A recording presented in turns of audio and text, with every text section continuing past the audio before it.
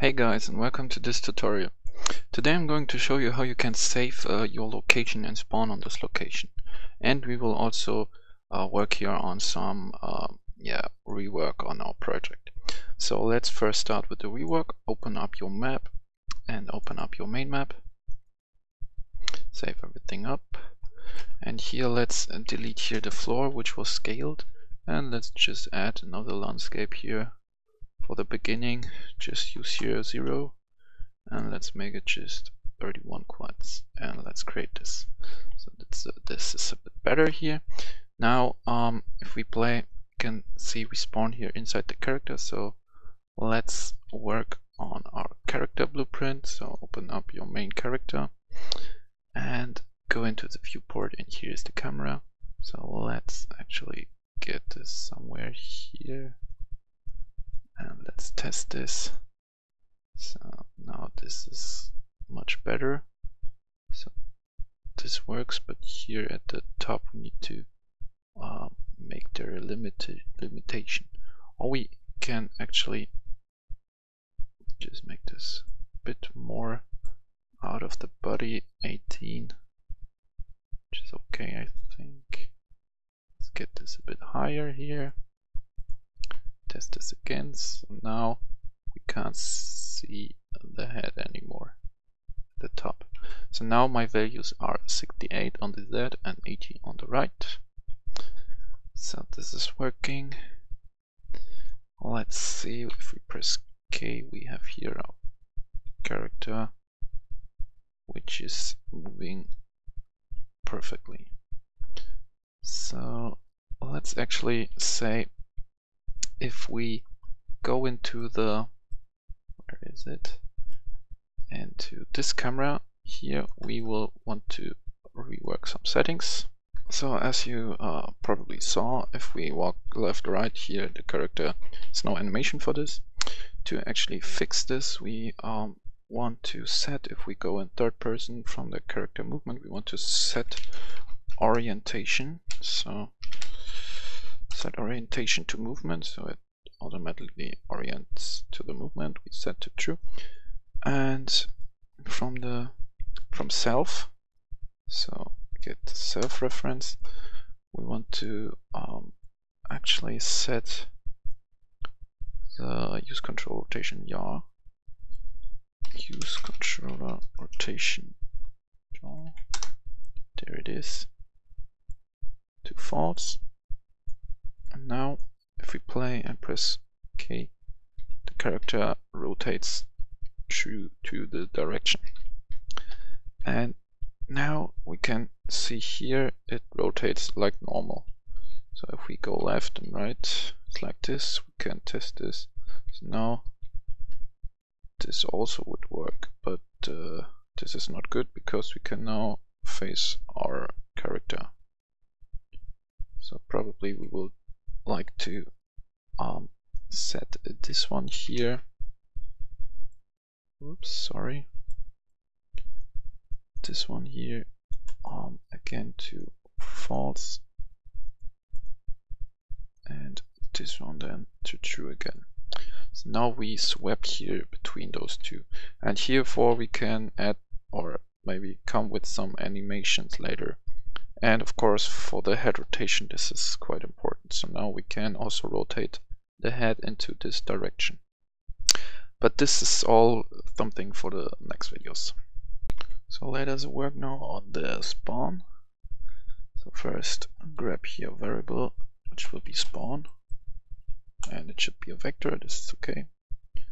Save, get back to your main character, and here in the main character create the variable the spawn, and we will event tick now,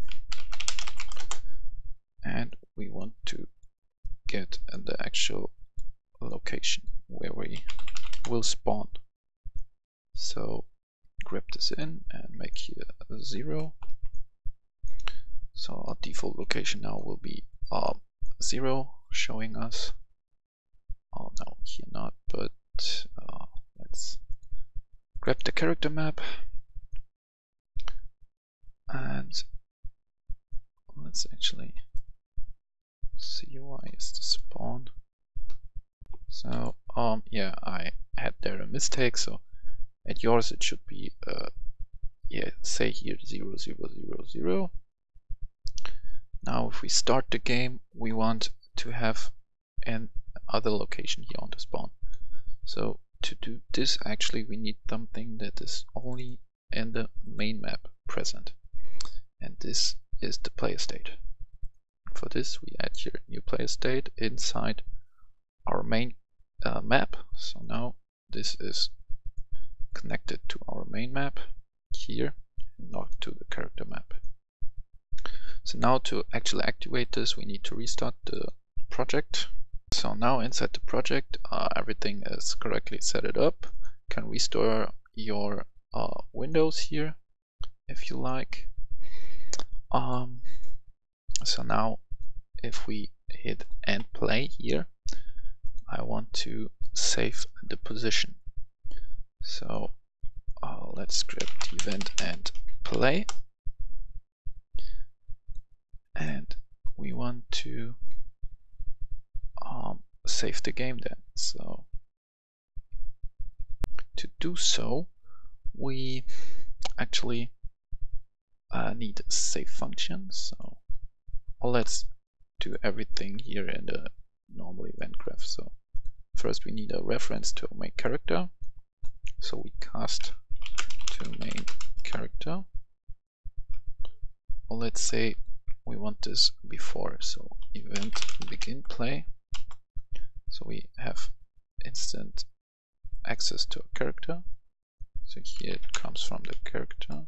So get player character like this. Now we grab here our character reference. We want to have get world location of the mesh, and we want to save this. So we go into the main character and search for our save function here. So grab, grab this, accept this mail. So we start creating here, and here we want to set our spawn point. So point this together, and let's actually see if we save here some locations. So we have here 0, 0, 0. If we walk now a bit and end play and start again, it should show here some new values, but it doesn't. So why is this not showing new values here? This is an easy problem because we have here in the load game not loaded our spawn. So set here the spawn, and I actually want to get spawn location. Now we hit and we have this new location here. So like this.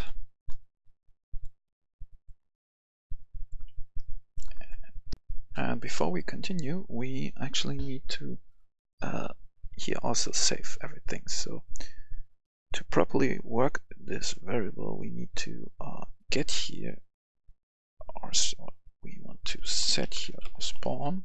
If we save, so this variable is correctly overwritten, and we promote this to a variable which will be spawn, and in the load we do here the same. We get our spawn, and we're setting here the spawn like this. Compile and save this, and now if we play, start the game, this value is there. So get back to the main character, and let's see where we need to bring this teleport in. Let's test it here first. So get the spawn point, get some print string, and connect this to the return. So it says us if we could teleport, and we see it's true. Let's go into the middle here. Let's start the game, and we're in the middle. So this is working. The only thing which is not so good is that it's on the construction script, so let's get into the event graph and let's test this here on event processing. So just when we play this character.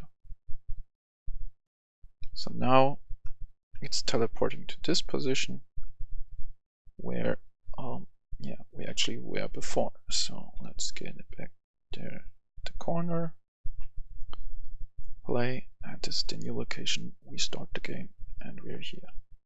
So let's just see this for the mail. If we correctly override this, yeah, it's working, so everything's fine. Except when we're sprinting, the head is there in the front. So to fix this, we go here to our camera and we make it a parent socket for the mesh head. And let's actually see if this is working directly. So we start, nope. So we need to connect this to the head and to zero everything out here. And of course we zero this out, so rotate this by 90, this by 90, and grab this in a bit here and a bit top, or what, which should be okay. Let's test this out here. So now if we run, we have not anymore this face. So yeah, this is actually now working good. So that's all for this tutorial. Thanks for watching, and if you have any questions or further tips for me, just leave a comment. Have a nice day. Bye.